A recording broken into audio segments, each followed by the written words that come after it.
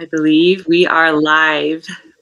Wow. Arndrea, you know what? I brought you right up on the screen right away. I just trusted that this was actually the way it was supposed to be. Your light is so incredibly amazing. First and foremost, I don't even really believe that you need much of an introduction, just in your energy, your presence today. And I want to thank you for being with us in Master Your Thinking and to share with us your experience, who you are, what your mission is while you're here, how it is in which that you discovered this universal truth. Ladies and gentlemen, I want to welcome Arndrea Waters-King with us today. Again, such an honor to have you here. Welcome, welcome, welcome. Well, thank you for having me here. It's such an honor and a pleasure to be here with you as someone who's become very rapidly a close friend and confidant. So I'm honored to be here, and I'm honored to be in the presence of all that are joining us. Thank you. And I also want to remind the audience too that, you know, both Arndrea and I are also going with the flow. We're really just going to plug into that higher power and allow what's meant to be shared with all of you today to just really flow. We have a little bit of an outline, but otherwise we just want to be authentic and transparent. Arndrea, I've shared with everyone a little bit about how we've met, but not in much detail. As a matter of fact, I don't know if you know this, but you were a surprise guest. I shared with everyone the power of manifestation and how in which that when you're holding a certain vision, that those things can absolutely come true. And you are that validation for many that are here that are striving for a dream that they cannot see. So again, thank you so much for making this real for not just me, but many of the people that also study this material. Again, the universal truth, the word that ultimately goes back to a higher power, who we call God. Some might call source consciousness. There's many different names for that. So I kind of want to also share, I think that if that's okay, again, going with the flow of how we kind of met. And then I'd love for the audience to get to know you. That validation, again, for everyone here, it was by complete divine timing for us to meet. And if you could kind of share with everyone what that looked like for you and how we connected. Well, my husband and I were at a retreat center, Rhythmia, in Costa Rica. We were actually in preparation for something that has transpired, which was we were organizing on the day, the 58th anniversary of the I Have a Dream speech. We were organizing multiple marches for the protection of voting rights all across this country. So we had this idea and concept of one day, one voice in multiple cities. It ended up being, we ended up manifesting 100 marches in 41 states, all on one day, all people of just an immensely diverse coalition of people coming together to stand for voting rights. So we were there just making sure that we were in our greatest alignment and being our greatest strength, and making sure that we were as clear as possible to be taking on something of that nature. And most importantly, to make sure that we were walking and grounded very much in love. And so we were there for that week doing that. And you and I met, I believe, on the last night. Well, we were around each other before, but the last night was a night that we had the opportunity to really sit down together and be with one another, with a small group of very powerful ladies, women. And one of the things that I noticed immediately, we were talking about something, and we were like, oh, I wish we had, chocolate or what. And then you said that, and, literally 2 minutes later, it appeared on the table. And then you said something else, and it appeared on the table. And it struck me that we were in the midst of a very, very powerful manifester. And then as we were talking, and I think I said as much, and then we were talking later, and something in your conversation was very familiar to me, with the studies and the teachings that I know of Neville Goddard and others, and I was asking you about that. So that began our quest together. Right. And what I think and I'm feeling this, and I hope that our audience feels it too. And if you guys are here live, let us know you're here. And if you're on replay, please let us know that you're on replay as well. That energy is what I want our students and our audience to feel. And that's what I felt from you. I don't know, again, if everyone knows just yet, as we get closer to, you being the daughter-in-law of Martin Luther King. Those are the things and what I want to share with everyone about that though too is there was this love that you just said. There was this that you said just now, that you were leading with love. And I remember that power that I felt. It was as if it was, what I want to share with people is as you're transitioning and you're shifting, as we say, aligning to a new reality, I came to you because of all the different, it was that everything you're seeking is seeking you.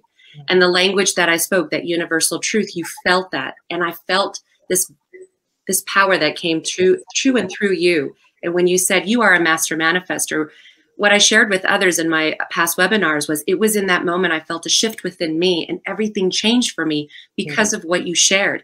And you see, when you're on the right mental frequency, you can see, hear, and be around those that you would have never imagined. I didn't know who you were at that time, but right. And I did eventually as people started to talk and things. But what really made it so amazing was, wow, look at those that know this information that are leading those into the new world. Again, leading with love and light. So I think that's why and of course, getting invited to DC, you showed me a beautiful world that I've never experienced before. Had I not gone to that retreat, which by the way, I missed my flight to. It's another story of it in itself. And I almost didn't go, but it was meant to meet you and all those women there. So again, I want people to really feel that, because now also I'd love for you to tell everyone a little bit about yourself. What got you on this journey? What are your passions? I just want to open it to you, Arndrea. Thank you. Oh my goodness, that's such a beautiful question, and I have so many passions. There are passions that I have professionally. There are passions that I have as a mother and a wife. I would say that one of my greatest passions is to find a way to what my husband and I call democratize the King legacy, which is, from the earliest of Martin Luther King Jr.'s writings to very close to his death. He talked about this idea and this concept of a beloved community.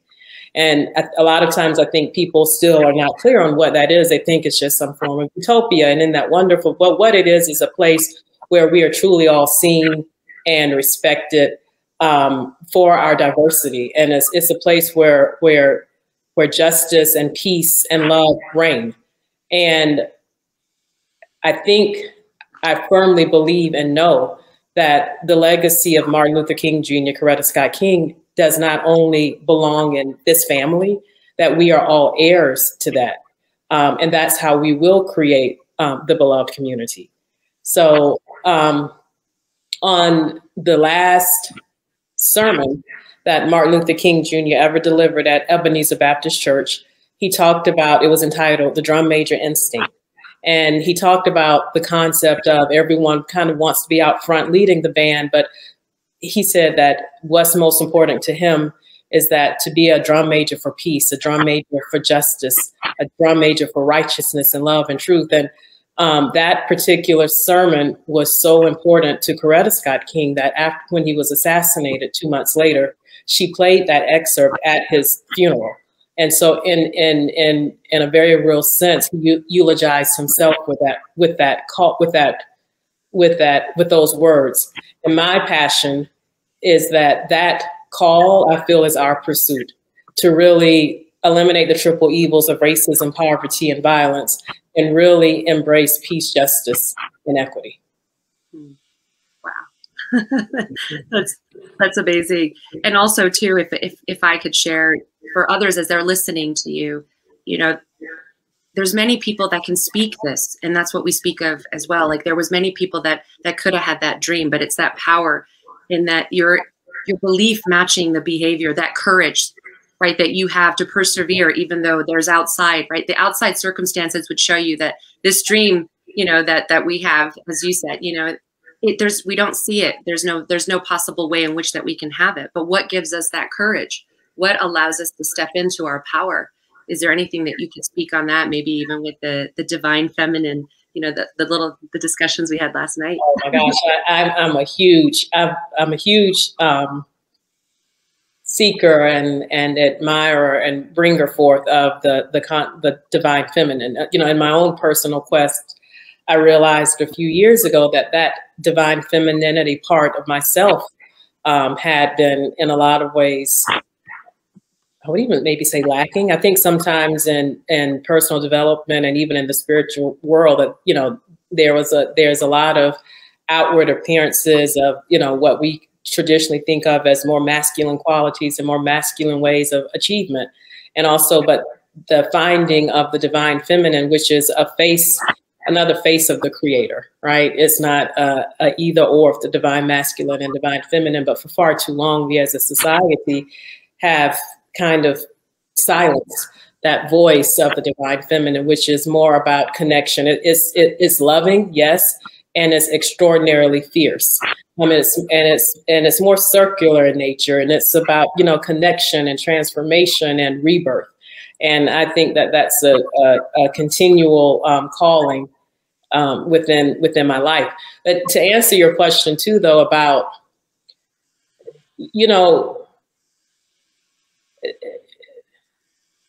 to have that age-old dream, which we all have, of something that's larger and greater outside of ourselves, and that calling and pulling that you just cannot ignore, no matter what the forces look like to the 3D, to the physical senses. That it's always those visionaries or that part of us with that higher calling that's calling us, and as we're pulling towards that and evolving, we're lifting everyone else up with it, right? Because in reality, we all are one.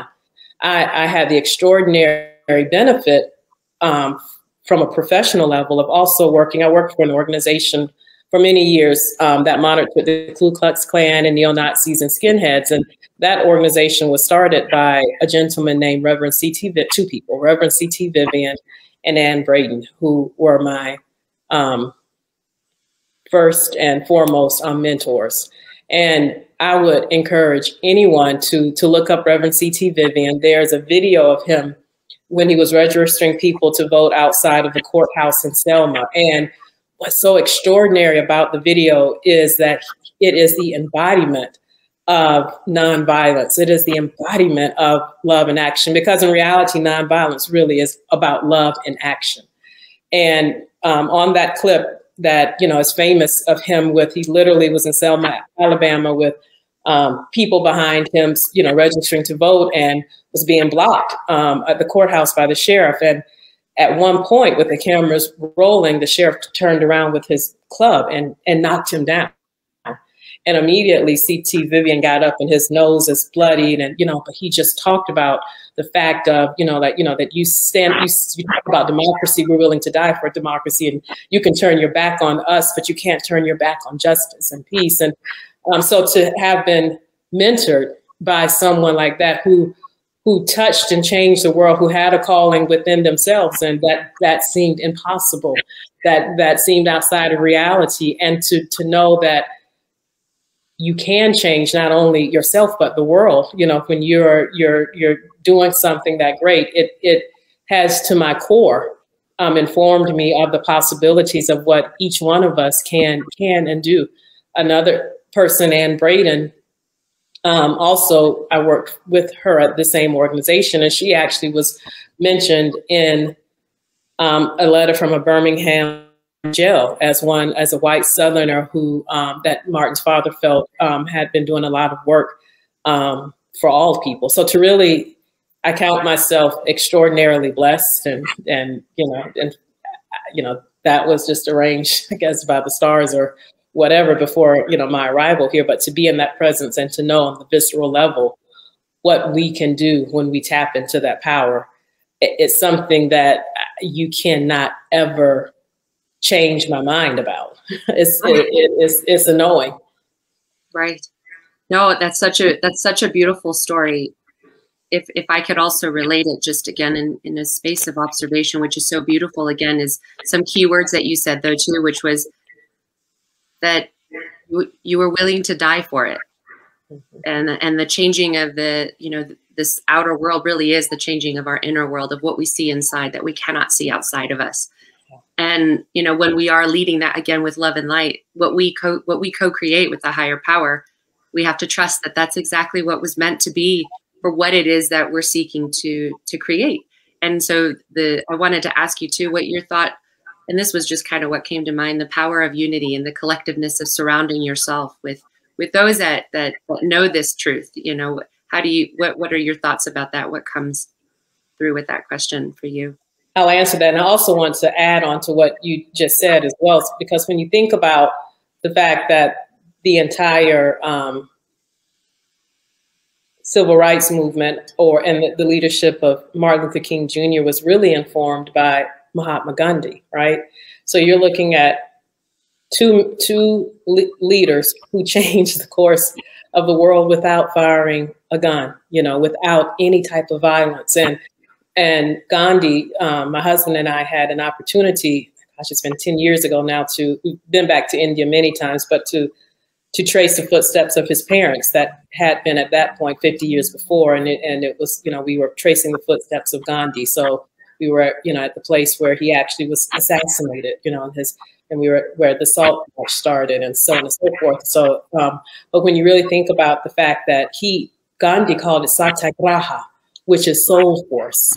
You translate into soul force. That's something that is intangible, but so very powerful, that once we ourselves are emanating that and tapping into that and tapping in with others of that, there is nothing that we cannot accomplish at all. And that leads me as well into your question about, I think it's extraordinarily important with who you surround yourself with, because at the end of the day, yes, it is a hero's journey. And yes, a lot of the work has to be done internally and alone. But all of us have those moments of doubt, or those moments of, particularly when you're going through the initiation part, you know, like as you're leaving things behind that have, as unhealthy as they have been, they've been a source of comfort in an unhealthy way, but a source of comfort, you know, to you. So as you're leaving those things behind, as you're shedding those things, not only, sometimes you have to shed certain people. You still love them, you release them in love and light, but you're shedding all of that, and you're being called to something higher and greater. And there are a lot of people that probably may not understand to that degree. So to have a level of very, you have to be very careful. So very cultivated inner circle, I think is extraordinary. When you look at most, I mean, yes, all visionaries are, you know, they have a vision, and no matter what, you know, what is said or what is done, that they're going to go forward with that. And they also have trusted people around them, because even though we understand and know the different, variables of the ethers, but you know, we are walking through a physical sense. So to be able to have that companionship, and also it's also extraordinarily helpful to have someone see and hold for you your greatest, even when you yourself don't know or feel that. Because again, if we're all one, we're all connected. If someone is holding that vision for you, you're going to continue to, at the moments and the times that you get tired, or that you get bewildered, or that you get a little bit confused, it's to have that North Star, to have that surrounding of love is extraordinarily important. Wow. Wow. Thank you. Thank you. And I felt that while you were sharing that. Thank you so much, Arndrea. I also want to ask you, just if I could, you know, based on our conversation yesterday, you shared with me something so beautiful about the picture behind you. And I wanted to make sure we found the time, if you could, to share with us what that means, or, you know, who that woman is. Well, that is I guess it's this way, the camera. That is my extraordinary mother-in-law, Coretta Scott King, who was a phenomenal force of nature and force of love and force of the divine feminine in all of its variations. So, this is one of my favorite places in the house. And I think all of our favorite places, and it's extraordinarily important for me to have her on my shoulder, looking over me. That's beautiful. And then also too, I had asked you, and it was what your favorite quote was. And I'd never heard this quote because I looked up many, and on my page, I share a lot of quotes, of course, because they're so powerful. That energy that comes out from behind those words, it's as if they're speaking right into your soul. But then you found, if you could share that with all of us, that'd be wonderful. And the reason that I love reading it so much is that I have it on a photo on my phone, and it's actually handwritten. This is a quote by Martin Luther King Jr. and it's actually written in his handwriting. So even as I'm saying it a lot, I love to look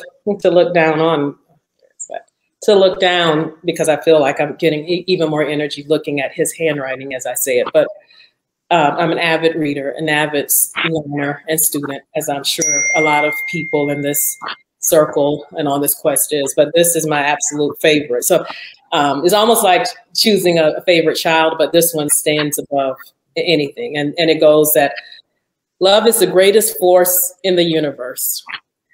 It is the heartbeat of the moral cosmos. He who loves is a participant in the being of God. And that is a quote by Martin Luther King Jr. I'm sure everyone felt that for sure. To lead with love. The inner work that we do. And that to lead with love. And there's so many, we have so many different passions and purpose, and I think that is, of course, by the divine. I mean, why you go into a field of flowers, if all the flowers were the same and the same color, I mean, it'd be beautiful, but kind of boring. The fact that the dynamic vibration of this universe comes alive with with the diversity of our passions and our talents. So, but at the very core of all of that is the force of love. And when we are emanating that and when we are being that, in his words, we are being a participant of God.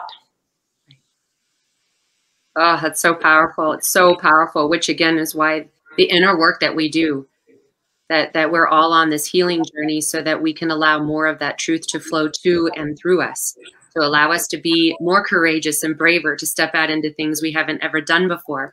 And many people know this is a free fall for me, as I've shared before, being here with you. And, I'm stepping into the unknown as well, and through the transparency of our story, the authenticity, the truth. And I know that, our audience will get to know more of who you are and your journey. And again, because one of the important things I want people to connect here to is this mission that you're on, that we're all collectively, that we're all doing together, especially if you're on this call, right?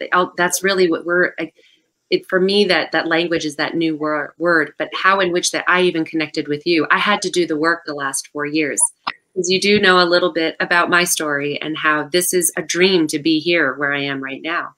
And this is to validate for others that are stuck in certain places in their life where there's nothing outside of them that shows them what's possible. But again, with love and hearing this truth from those that know it, that have left a legacy here, and you, of course, will leave that as well.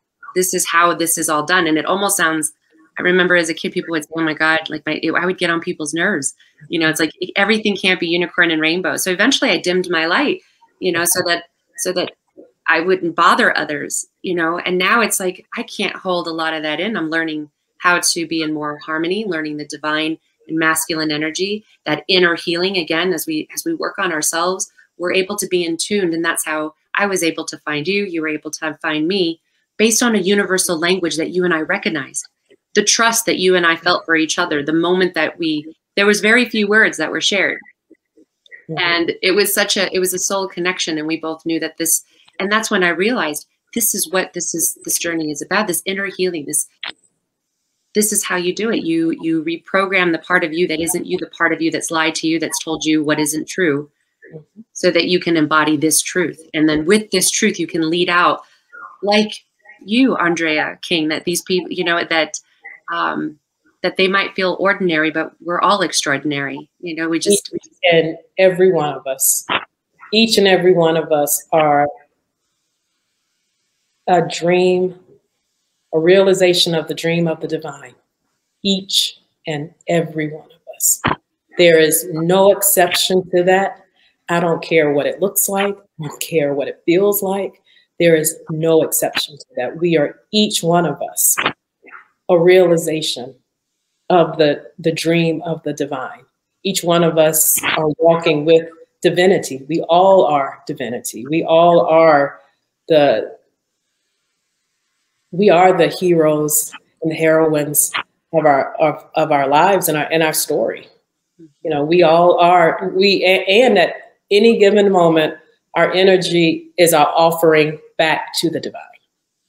You know, that's our offering back. And the divine doesn't change. Is that, you know, kind of we go, you know, in and out of dances, you know, with that.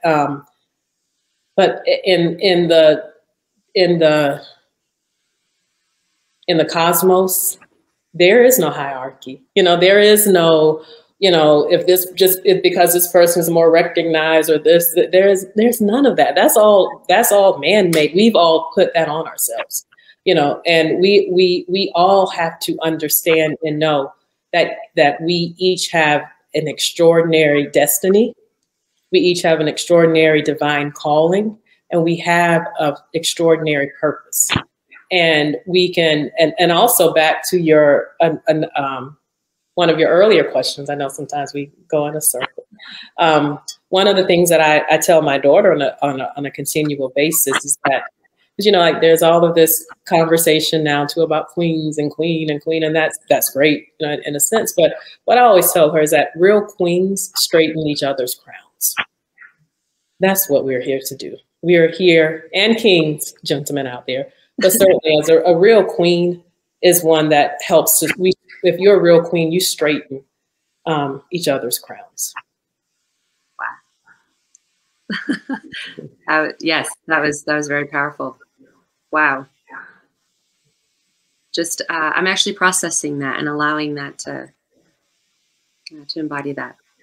There's a part of me that wants to rush that, and I feel that that's the paradigm that we teach too, but I'm just allowing that to sink in. That's really powerful. We fix each other's crowns. Yeah. Yeah. Wow. You know, again, Arndrea, I really can't thank you enough. And I want to ask you again, you know, well, actually before, let me rephrase it this way. If there's anything that you could share with what I like to say is the students of the universe, because this universal truth can be spoken anywhere, and those that know it can feel it with their hearts, which is how I was able to find you in the way that I did, in the speed that I was able to do it as well. And that's something I want others to feel too. But if there's anything that you feel called to share with them, if you could share that. I think one of my greatest desires is to not idolize Martin Luther King Jr. and Coretta Scott King. You know, an idol is something that you take off of like an ornament, you take off the shelf and you dust it, and you put it back on the shelf. But our greatest calling is to live up to those ideals, the ideals of peace, justice, and equity. And when I'm talking about justice, justice is merely love in the public arena. You know, justice, this work is not about collective guilt. It's about collective responsibility, how we're responsible for ourselves and we're responsible for others. And so I think that as each one of us continue on our path, and I would imagine, you know, people ask often, or certainly they ask my husband, like, what would your father say or do? And, none of us really know, but we do know we have his works, and that guides us. But I would imagine that our greatest calling is to live up to those ideals, not to idolize them, but to live up to those ideals, to live up to those principles, to be and embody our very best self of love and action. Wow. That's beautiful. Thank you. Wow. That is so beautiful. Like I said, I don't feel that this will be your last appearance here, because I know that many people probably have tons of questions to ask. I can't see the comments, which is probably a good thing because all day. But Arndrea, again, thank you so much for your time. I want everyone here to see, though, too, that you're also on a new journey in your life, a new chapter. And, you know, I want people to see, you know, in the next 6 months to a year, where will you be, you know, compared to where you were here on this live call with all of us today. And yeah, being a student of the universe, a leader of the universe, and speaking this truth and guiding everyone into love and light. You know, I can't thank you enough. What a blessing it is for us to have you. You know, again, Arndrea, thank you, thank you, thank you. It's such a blessing and an honor and a pleasure to be with all of you. So thank you. Oh, we will see you soon. All right, guys. Well, thank you again for being here. Again, if you have any questions, please be sure that you ask in the comments, and I'll make sure that we get Arndrea back to answer those for us. All right. Have a great day.